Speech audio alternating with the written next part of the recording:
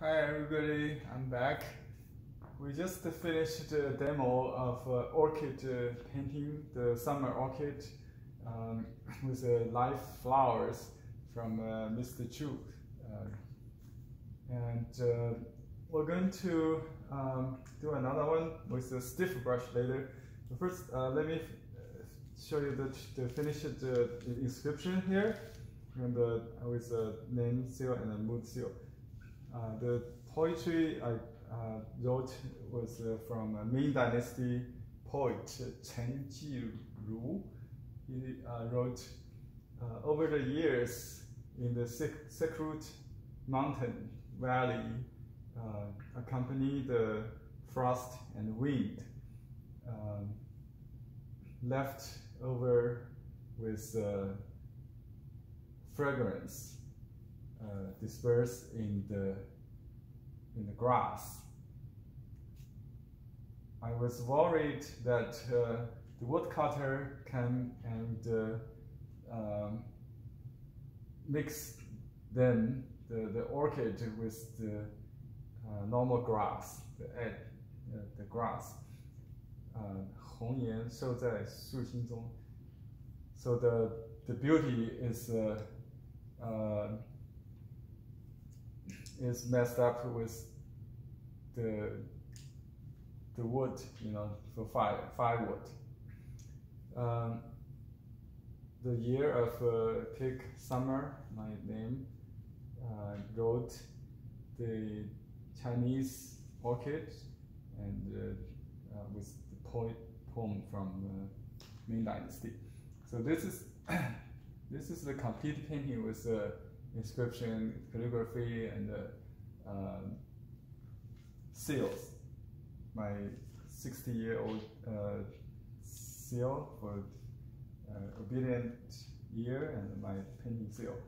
So I used the same soft brush, same brush I painted to write the poetry, the inscription. So finally, before we go to return the flowers to the owner, I will do another one. When you have a live model, it feels very inspired, and even better that you borrow the flower from someone. So just like you read the book from library, not the one you bought, right?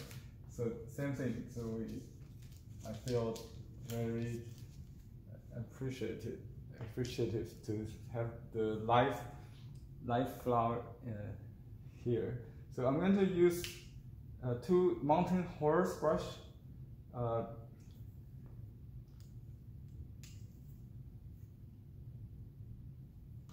Soak the brush first in water.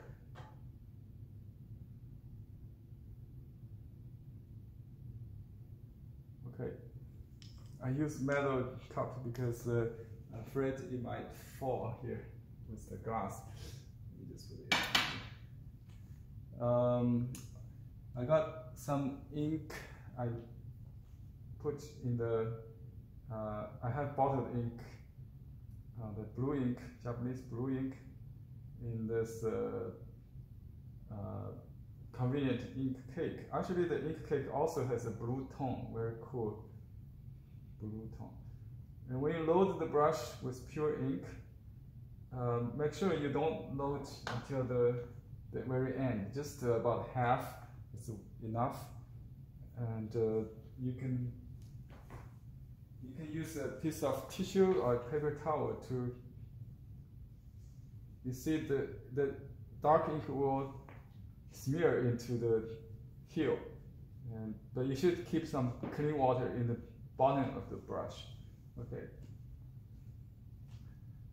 And I try to do what I see here to make sense.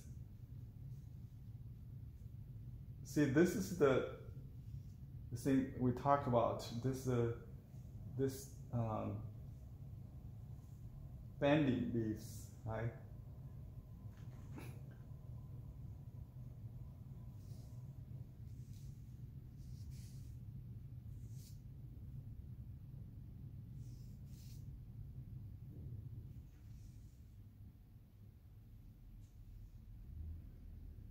see, they're absent of strokes.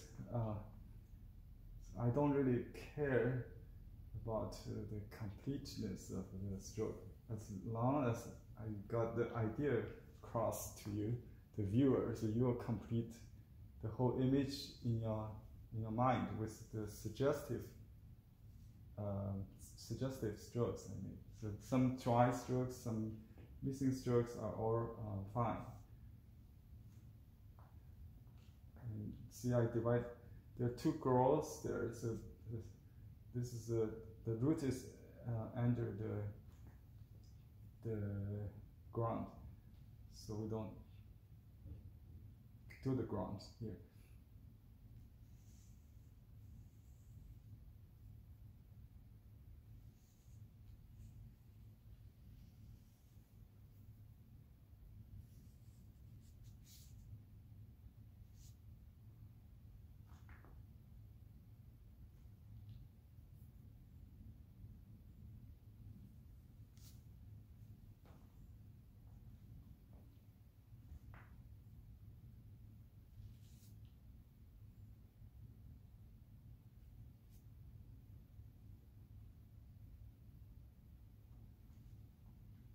The other side.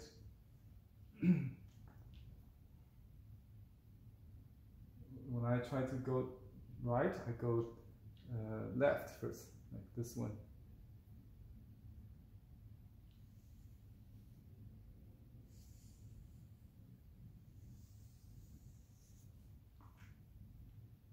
Too curvy, but it's okay. We can make a straight one to support it, like this one. I see a nice, we call it the phoenix eye, the negative shape there. Keep it straight, okay. And there's a bendy one, this third one, that's another very nice. Watch out, this.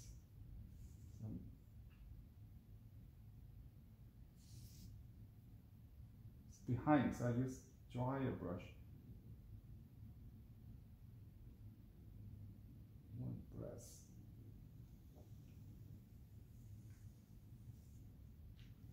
This brush is very stiff. You can see it helps. If you use the soft brush, it takes more skill. But you know, it's more sensitive. It has more details, like nuance, not just a straight line. I try to have lots of broken lines, some smearing lines. It's all fine. Not, you know, complete smooth lines. Suggestiveness. That's about it. And then we'll do the dried stalk or the spike.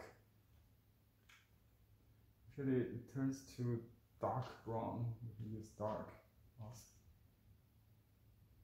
Let's just make it fresh flowers, because in painting we don't have to do exactly what we see.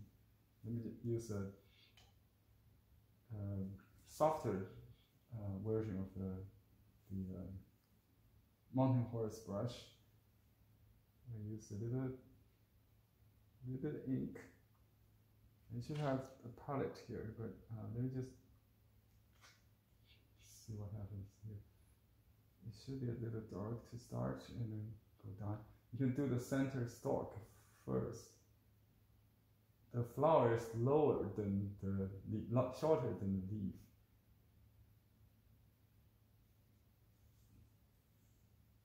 It was behind that plant. Actually, it could be here, but I tried to hide it at the beginning. And these are the flower stems. You can add flowers to it if you like. But in ancient painting, if you go to museum, you'll see in Ming Dynasty, especially they are very familiar with this plant. So when we talked about that poem, it looks like a thorn sticks, like a grass. So it's basically give us a wild feel with this dried flower spikes. So the other day when I bought my vandas, the seller offered to cut out all the dried sparks because the blooming history is important. When you buy an orchid, a plant, a flower, so they kept that in the nursery. But when I bought it, they said we can cut them off. But I said no, I like that. So this is the beauty of that. Okay, so we should have a dominant side. Don't just do it symmetrically. Right? So this side could have more. We can make another, like this bending leaf right here, or this one. So we don't want to make it parallel, so it could be crossing like that. When we get to the end, we need to think more. So here's a space. Let's move it. This area, then we will kind of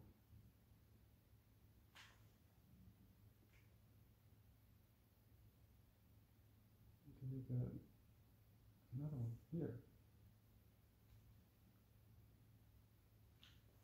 And kind of bring back the qi.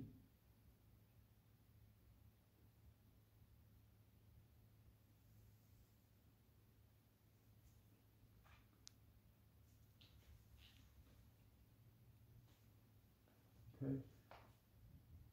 You can't repeat.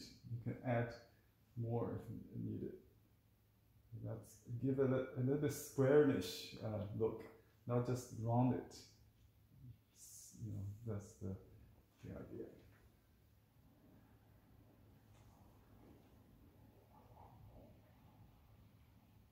Okay, we can have a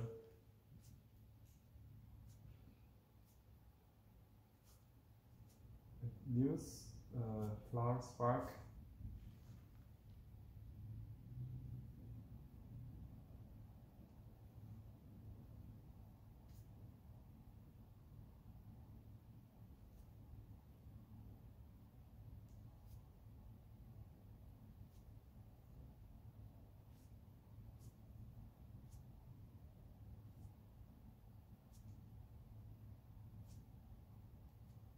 So basically, you can do either outside in or inside out, but don't make it too try too hard. Just follow the your feel. If you don't pay attention to it, that's the best way to do it. If you try to deliberate something, it's unnatural. So. And you can just do the pot, or I rather change it into something in the natural environment, like we did earlier with the rock. You can paint some rock.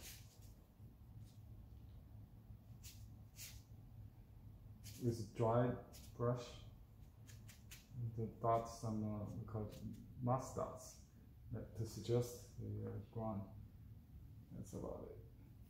You can do the other grass, or just leave it. Keep it simple.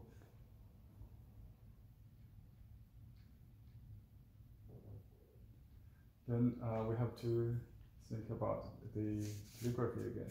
You can write something on the bottom or vertically there, or along that line, because that has flower. It changed the balance. Maybe something around here. I will think about it and I'll show you the result in my Facebook or at the end of the video. Thank you for watching.